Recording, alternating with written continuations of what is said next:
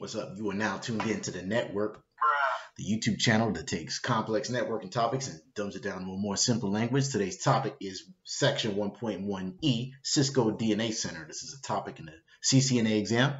Let's go ahead and take a look at the exam blueprint and see where we came from and where we're headed. All right, so this is the exam blueprint for the CCNA exam version 1.0, exam code 200-301. We covered this same section 1.1E in the last video, except we just talked about controllers. I rambled on like I normally do in some of these videos. I'm not bad for that, so I had to stop it stop myself from talking so much, and said, well, let's go ahead and cover Cisco DNA Center in another video, and that's what we're going to do today. Again, we are just going to be covering the wireless stuff in the CCNA exam. So if you want me to cover all this other stuff, endpoints, servers, and wide area networks and IP addressing and stuff like that, bring it up to like 10,000 subscribers or 20,000 subscribers, and I'll cover this whole blueprint if you really want me to. But for now, we're only doing wireless stuff. So what is Cisco DNA Center? We know what DNA is, right? DNA is the blueprint of your own body, right? But no, in this case, DNA Center is a product that Cisco came out with, and it's basically, how do I say, a GUI-based or graphical user interface system that you use to control devices on your network. Remember we said in the last video when we talked about wireless controllers, right? So a wireless controller, or when you think about just controllers altogether, whether it's a video game controller, when you control a Super Mario, or even a remote control for a TV, you use that to control something else, right? Well, Cisco DNA Center is a controller. It's a controller, but it is a graphical user interface controller, meaning you can see all these colorful graphs and point and click and stuff like that. You don't necessarily have to use just CLI. It's used to control several types of devices. You can control your entire network. I'm going to log in and I'm going to show y'all, how Cisco DNA Center works. And, we're just going to play with it for just a little bit. Man, this is just going to be a short little quick little video on that because, if you look in the exam blueprint, it says here, they only want us to explain the role and function of network components. So when you see stuff like configure and verify, that's when you actually got to go in there, configure and verify.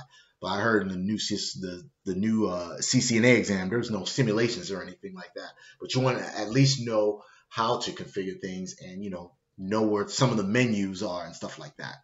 Like we did with the controllers, the wireless controllers in the last video. But anyways, official definition: Cisco DNA Center is the foundational controller and analytics program at the heart of Cisco's intent-based network for large and mid-sized organizations. Cisco DNA Center provides a single dashboard for every fundamental management task to simplify running your network.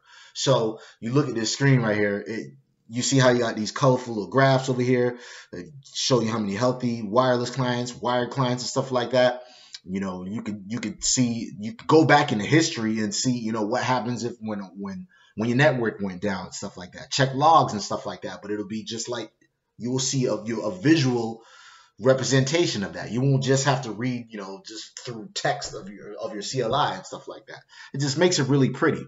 It's kind of like you're kind of like a puppet master because you're controlling a whole bunch of devices, and it's essentially a controller, and that's why they put it in this category. So Cisco DNA Center is at the heart of the Cisco digital network architecture, and that's what DNA stands for. They just kind of, like a play on words, and is only centralized intent-based network management system to bring all this functionality into an integrated controller and present it through a single pane of glass. So if you look at this, I guess this is kind of like a topology right here. You have all your networking devices right here, right? You got your switch, you got your wireless devices, you got your routers, you got your controllers, etc. Right? That's the physical devices.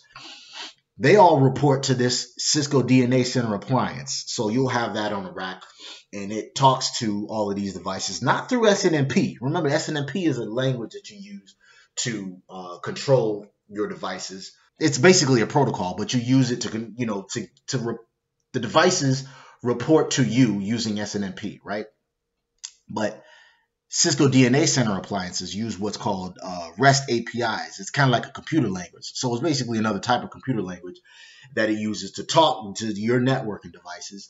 right? So your networking devices talk to Cisco DNA Center appliance and back and forth using REST APIs. I'll leave a link in the description below on what exactly a REST API is. I'm not going to go fully into that.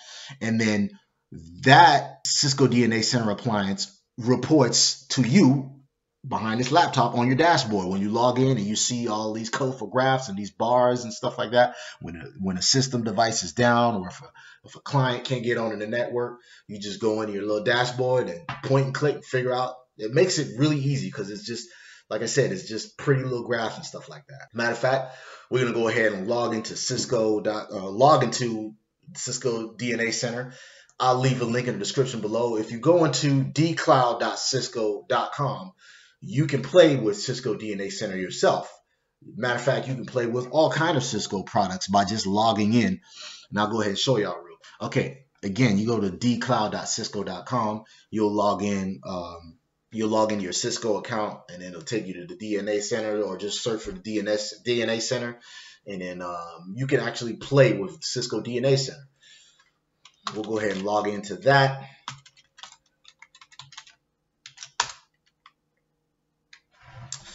And it brings you to the dashboard right here, which is the main dashboard right here, just like what we saw in our PowerPoints right here, right? So, starting from here, it just pretty much gives you an aggregate view of your network. Right here on this little box right here, we have the health of our network. We have 89% of our networking devices that are healthy, 90% of our wireless clients that are healthy, and 98% of our wired clients that are healthy.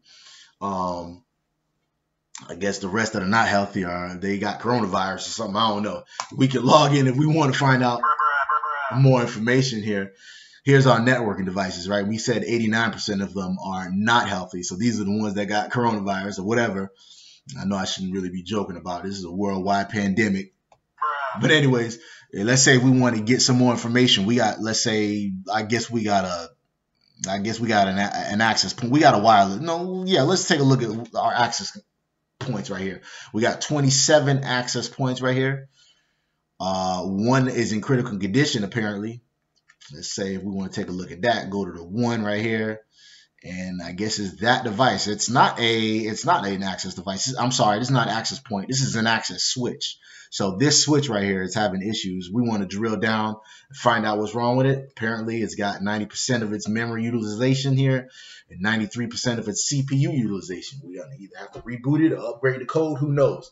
But that's basically what Cisco DNA Center allows you to do. Drill down your devices, figure out what's wrong with them. So it's similar to like SolarWinds, if you know about any other SNMP, monitoring tools and stuff like that, except again, it does not use SNMP. It uses REST APIs to talk to these devices, and those report to you through the DNA Center. And then, you see it in these little colorful bars and graphs and stuff like that. Point and click. We can go back home by clicking DNA Center. Here's our critical issues right here. I believe you can integrate your ticketing system with this. We got 74 P1s, 74 P2s. Let's say we wanted to view the details of them. Click that. Here's our issues right here. We got a wireless controller that's unreachable right here. We got one site area, one device down, and that's the host name, I believe. Unreachable from this controller. So, it's just like it's just like SolarWinds or any other monitoring tool. Here's some, it even gives you a walkthrough on what you should do, right? From the controller, verify the last hop that's reachable, verify the physical port, all the way down to layer 1, right? OSI model, right? Go back home. These are our critical issues. We can look at some trends and insights. Here's a snapshot of our network right here. We've got 60 sites, one DNS server, one NTP server. Let's say we want to go in. This is our whole network globally, right? We got a site in New York, a couple sites in Texas and California. We can drill down. Let's say we go to Texas. Don't mess with Texas. We'll go to San Antonio site, and we can add floor, delete building, whatever, import ecohow, view devices. Let's say we wanted to view devices at this site right here. And again, it's just like there's several type of monitoring tools that are out there. This is just one of them that Cisco has. And it's one of those. So you probably get like 1 or 2 questions on the CCNA exam. If I was to take my guess, I haven't taken a new one or anything. Don't get too hung up on it, but just know that Cisco DNA Center, talks to its devices using REST APIs. Gives it this colorful graph. Maybe if you want to, log into it and play with it a little bit, and you'll see, all of the neat little tools that Cisco DNA Center has. You can apply application policies, network profiles, images, DNA Center licensed devices, and again, devices have to have a DNA Center license, I believe, for you to even be able to talk to it. So that's just another way for Cisco to make their little money. You can design your network, apply policies again, provision new devices, onboard new devices. Another tool this is similar to is Cisco Prime. If you're familiar with that, Cisco Prime is more of a wireless tool, so it's similar to this, except Cisco Prime again is for more wireless devices. You use it to look at your wireless controllers and your access points and your wireless clients and stuff. Discover new devices. Let's say you onboard a new device, it'll automatically look for it if you just go to the Discover feature. Let's try that real quick. You see our inventory. We've got 14 routers, 40 switches, 23 APs, 9.